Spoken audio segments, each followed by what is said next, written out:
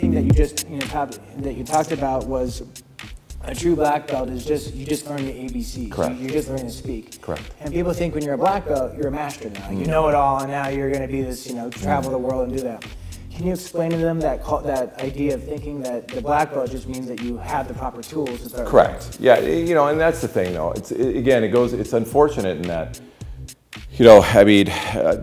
in my personal opinion, is that because it's the commercialization of martial arts in a lot of ways, especially in the United States, that when you say you have a black belt, it didn't carry the same amount of prestige that it once did and stuff too. But really what a black belt is, and that's the beauty of jiu-jitsu too, that it takes a long time to get your black belt. And it's a long, arduous process.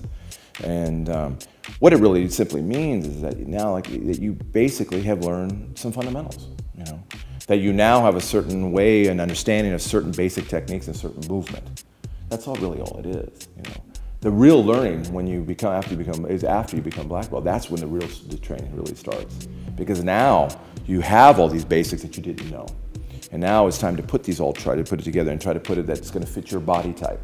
And then if you want to be a teacher, it's not only okay. I'm a tall guy, and I'm a big guy, so I have to show this same technique to somebody smaller. Well, I have to show them something that's going to make that work for them, for their body type. And this is the part that becomes the learning part of it, the intellectual part of it.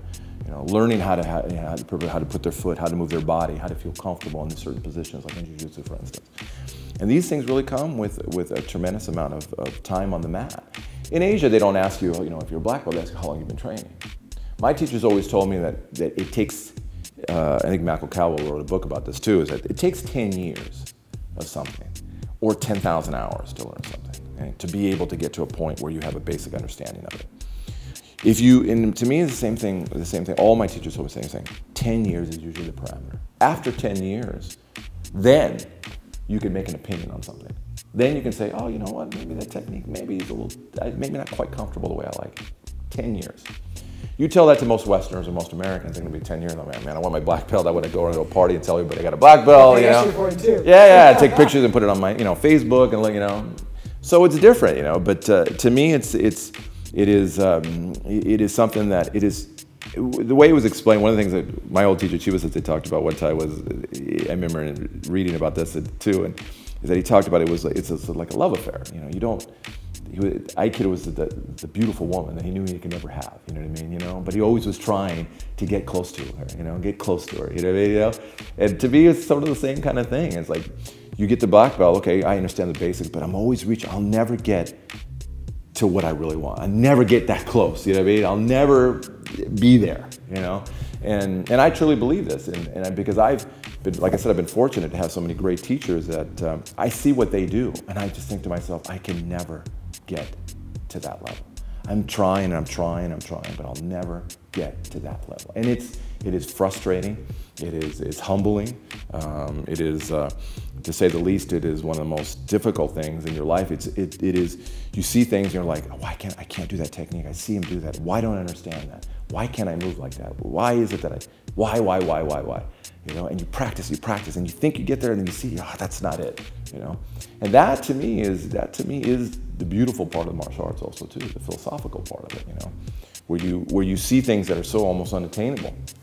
It could be done, but you've got to constantly strive to that.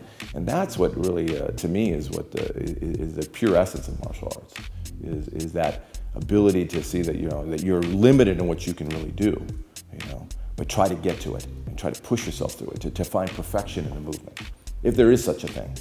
I think there is, I mean, in Zen they call it sort of enlightenment, where your teacher makes it, and you see somebody, I saw my teacher Chivas something do something, and I thought, how does somebody do that? This person's an enlightened person. How could he do that? See Master Gracie, the same thing, or see other amazing jiu-jitsu guys. I'm like, man, how do they do that? And that's to me, that to me is really the beauty of martial arts. Because I don't think anything in life. There are very few things in life that you can add both the physical and the spiritual and the intellectual part all in one. You know what I mean? Because they always say the samurai have to have three things. You have to study something physical, which is the martial arts, something spiritual, and something intellectual. Those are the three things. And to me, martial arts combines all of that.